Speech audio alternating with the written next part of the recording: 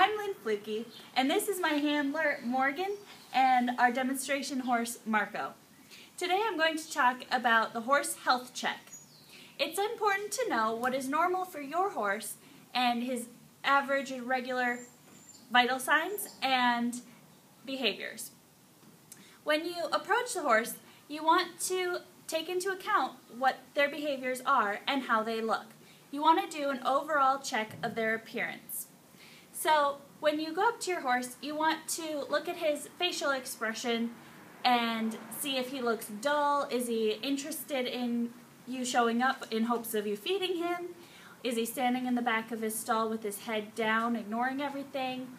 Is he pawing? Does he have any visual problems such as major scrapes or cuts that were not there before? All these things are important to look for to see if there is a potential problem with your horse's health. Does he have a healthy, shiny coat? Or is it all dull and does he look mangy or something? So it's important to look at your horse and know his normal. So it's good to do a general hands-on examination to check for those cuts and scrapes or sore spots. So you put your hands on them, make sure you check for swelling, any sort of abnormality that you weren't aware of before.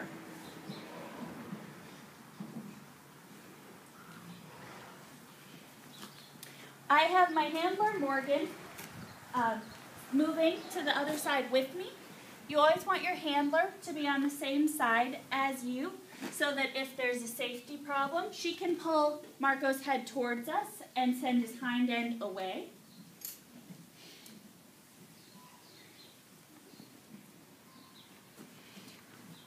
After doing your visual and hands-on assessment of the horse, you can then move on to checking vital signs.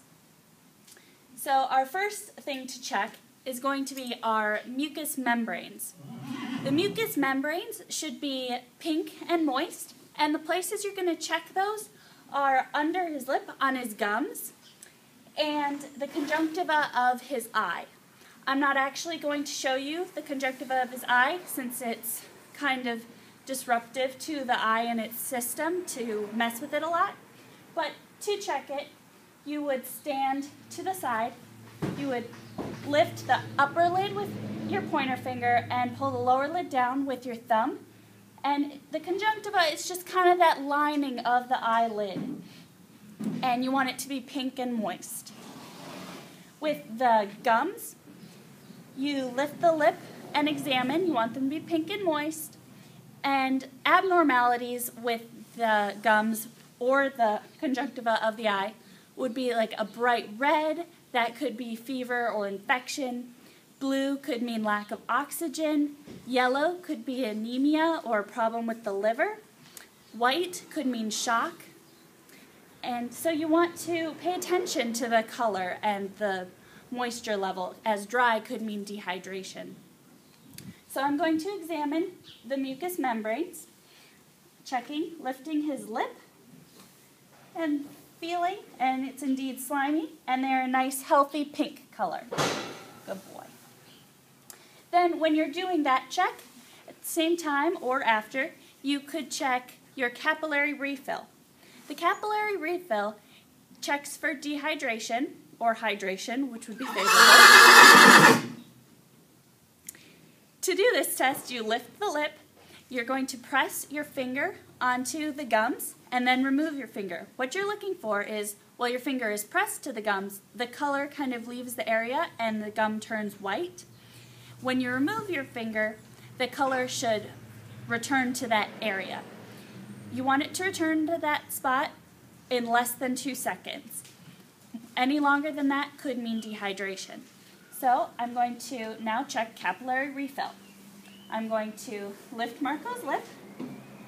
I'm going to press my thumb to the gums firmly, remove it, and the color came back almost immediately, so that's very good. The next check for hydration is the skin pinch test. To check the skin pinch, you're actually going to pinch the horse's skin in front of the shoulder on the neck. You're going to grab the skin, pinch, and then release, and you want the skin to flatten out in less than 2 seconds. It might take longer if your horse is older and has looser skin, so it's important to do this test regularly so you know what's normal for them. If the skin were to remain tented or in that pinched formation for longer than 2 seconds, that could mean dehydration. So I'm going to have my handler move him a little. There you go. And I'm going to let him know I'm here. And I'm going to grab the skin, pinch, and let go. And it flattened out fairly quickly. He's a little older, but again, pinch and release, and it flattens. So any longer than that, and I might be a little concerned about his hydration. The next vital sign I'm going to check on Marco is his pulse.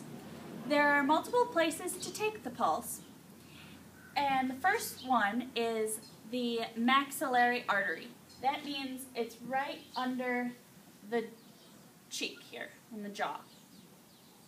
So when taking the pulse, you want to have a timer, and they'll time you for 15 seconds, and when I'm being timed, I'm going to feel the pulse and count the number of beats until my timer tells me that 15 seconds are up. Then I'm going to take that number and multiply it by 4, so we know how many beats there are in a minute. The normal range for a pulse for a horse is 32 to 44 beats per minute. So you hope that your number is in that range.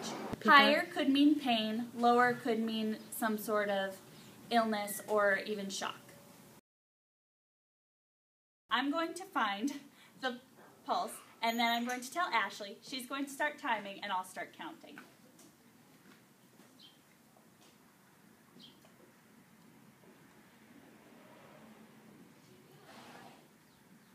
Okay, start.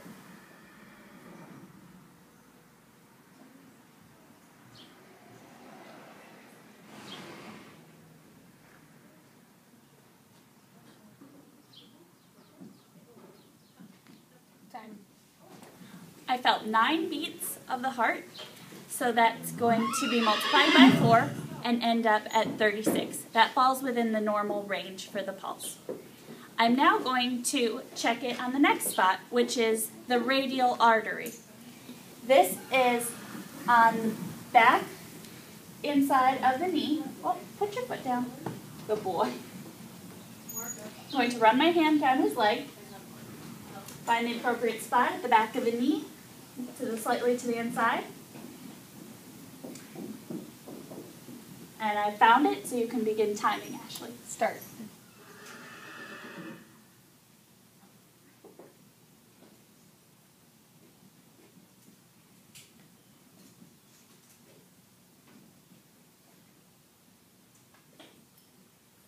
Stop. Again, I felt 9 beats, so that ends up being 36 beats per minute. The next place to check would be the digital pulse.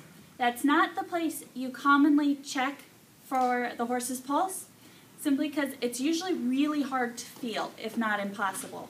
You would typically feel that if there's a problem in the foot or the lower leg, such as founder or laminitis, or if there was an abscess. But we're going to try to find it today and show you how. Again, you run your hands down the leg. You wait for your horse to put his foot back down. You find right at the base to the inside of the fetlock joint, you're going to have 2 fingers there and a finger on the other side of the fetlock joint as well. And you kind of have to wait because it's going to be a little hard to find.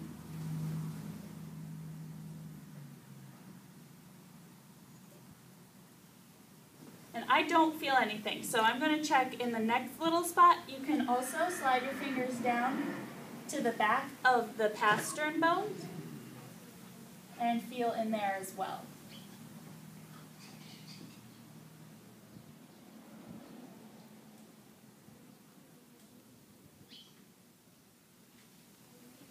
And again, I did not feel anything, and that's okay, because Marco is healthy. We don't suspect any problems in the feet, so it's all right to not feel anything.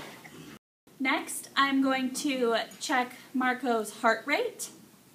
And you expect the heart rate and the pulse to be the same, since the pulse is a reflection of the heart rate. So the only reason I would suspect it would be different would be if something distracted him in the time in between taking them, and that could have caused him some more excitement and raised his heart rate. But I anticipate it being the same. So to check the heart rate, you are going to have a stethoscope, and you're going to check right here on the left side behind the horse's elbow against his heart girth. So you put your stethoscope in your ears and then place the stethoscope to the heart girth, and once you hear the pulse, you can have your timer go ahead and start timing again for 15 seconds, and then you'll multiply the number you get by 4. So I'm going to put my stethoscope on.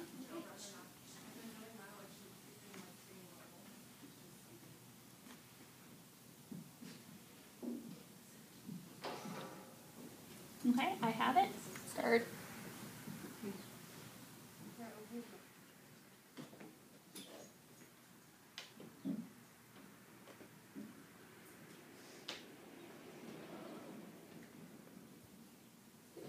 Stop.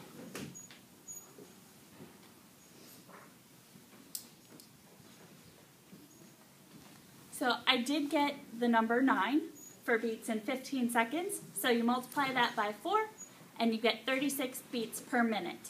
This falls in the normal range of 32 to 44 beats per minute and was the same as the pulse. I'm now going to check the next vital sign, which is the respiration rate. The normal respiration range for a horse is 8 to 16 breaths per minute. So when you check the respiration rate, you want to watch the flank area, and it kind of moves out and in with each breath. Sometimes it has a little quiver in the middle. So you want to observe the horse for a second before you begin to count the respirations, so that you know what one breath actually is. You don't want to count out and in each individually. That's 1. And then the next out and in would be 2. So you want to observe how the horse breathes and how he moves. And then you want to have a timer. I like to time for 30 seconds, which is longer than the heart rate and the pulse, simply because it's a lower number you're going to be getting. So if the horse's respiration rate was very low, you'd only count 1 or 2 breaths in 15 seconds. So I like 30 seconds, and then you multiply that number by 2 to get the number of breaths per minute. Some people say that you can check the respiration rate by looking at the horse's nostrils. However, this can easily become inaccurate, as the horse uses his nostrils when he's interested in things, and they can flare at unexpected times, and it's hard to get an accurate count. So I'm going to put my hand on Marco, and I'm going to stand close so I can watch his flank area. I'm going to watch it for a second, and I'm ready for my timer to begin timing whenever. Start.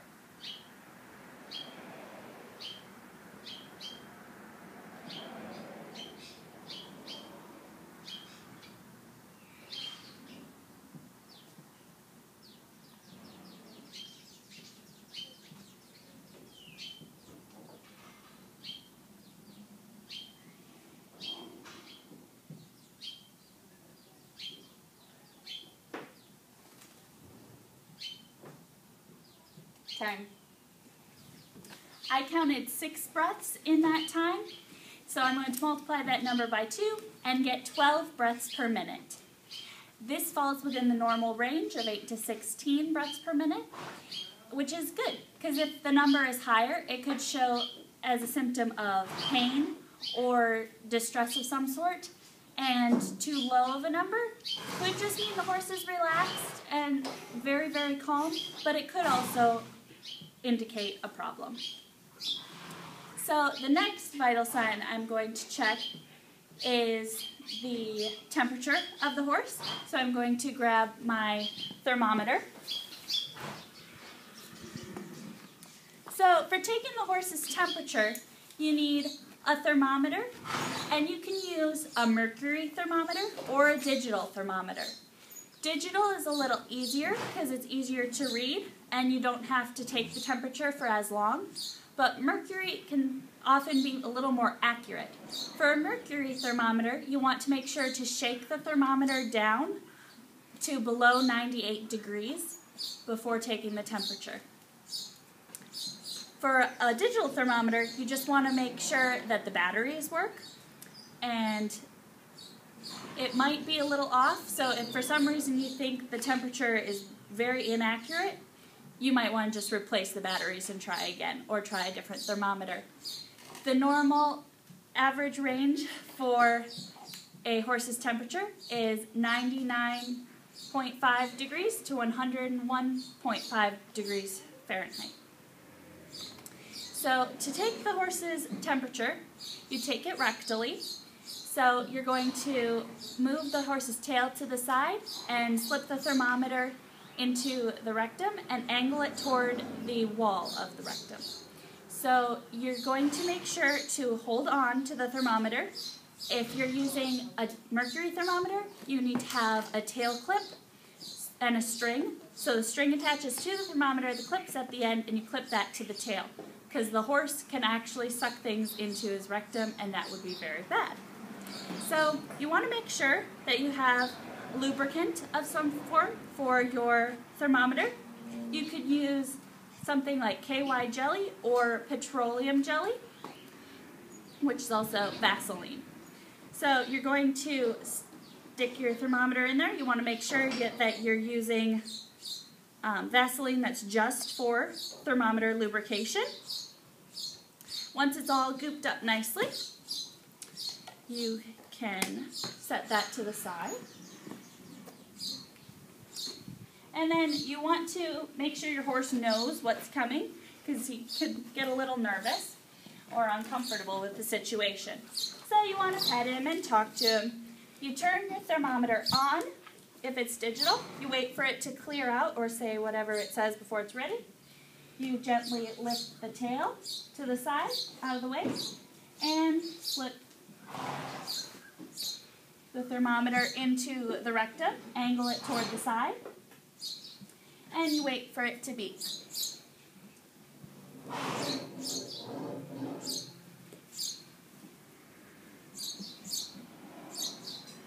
You want to keep your hands on your horse so that if you were to move or suddenly decide he's unhappy and want to kick, you're prepared.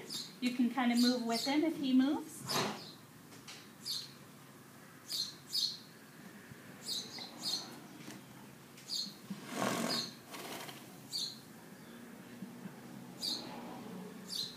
Alright, and now that it's beeped, I'm going to gently pull it out and read it. And it says 100.3, so that falls in the normal range. Now I'm going to turn it off, and then I would get a rag to wipe it, clean it off. And then a good thing to do is to clean it with rubbing alcohol or some sort of disinfectant before you were to use it on another horse. Another important thing to check on your horse is his gut sounds. You want to know what's normal for him, so you should listen to these frequently. You want to hear healthy, normal, rumbling, different noises in there. You want to hear activity. It's going to vary depending on when he's eaten, though. They might be more active right after or before mealtime, so you want to know what's normal for him. There are so many different sounds you can hear in the gut. You want to listen for any sounds that could indicate a problem. These could be hypermotility, which is that rushing water sound. Could mean the gut is trying too hard and is a little overactive. Pinging sounds like marbles being dropped down staircases, or pins on rubber like a balloon. Those are some noises you want to listen for if you suspect a problem. So when you check for gut sounds, you want to give yourself enough time to listen and actually hear, and you want to check the 4 quadrants of the horse's gut. So you're going to check the upper, and lower quadrant on both sides of the horse, so that's 4. So when you check, if you're in a louder environment, you could use a stethoscope and actually put the stethoscope where you want to listen. That can give you a good direct sound in there. But I prefer, if the environment allows for it, to actually put your ear onto the horse's side and listen. When you're doing that, you want to have your hands on the horse so you can feel if he's going to move or become agitated. You also want to be facing the horse's hind end so you can watch the hind legs and make sure you're safe if he thinks he wants to kick or something. I have my handler to watch the front end so that he doesn't bite me in the back, but I'm watching the hind end as well. So I'm going to check the upper quadrant on this side first. I'm going to have my hands on him and put my ear and listen. I want my feet to be out of the way from his feet if he were to move.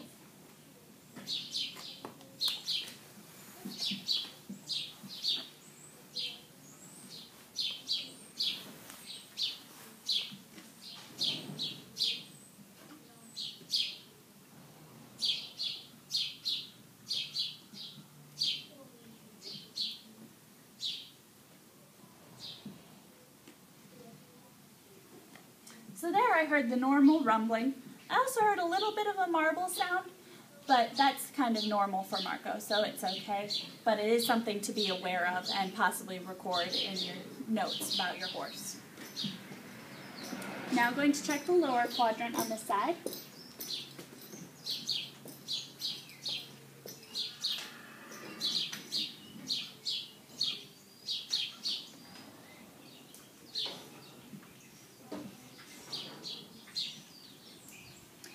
In there I just heard rumblings. They were a bit quieter than the upper quadrant.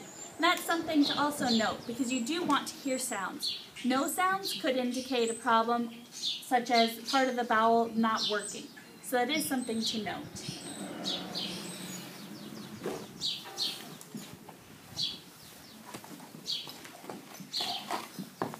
Going to check the upper quadrant on this side now.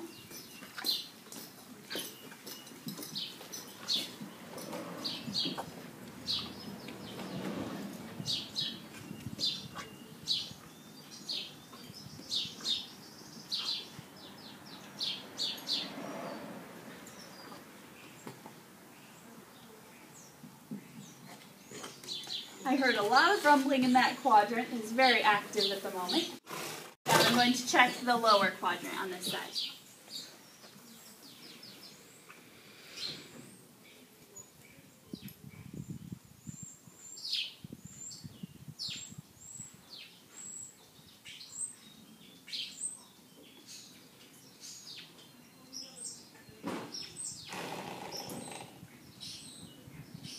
Again, that quadrant was very active with rumbles and some almost gassy sounds.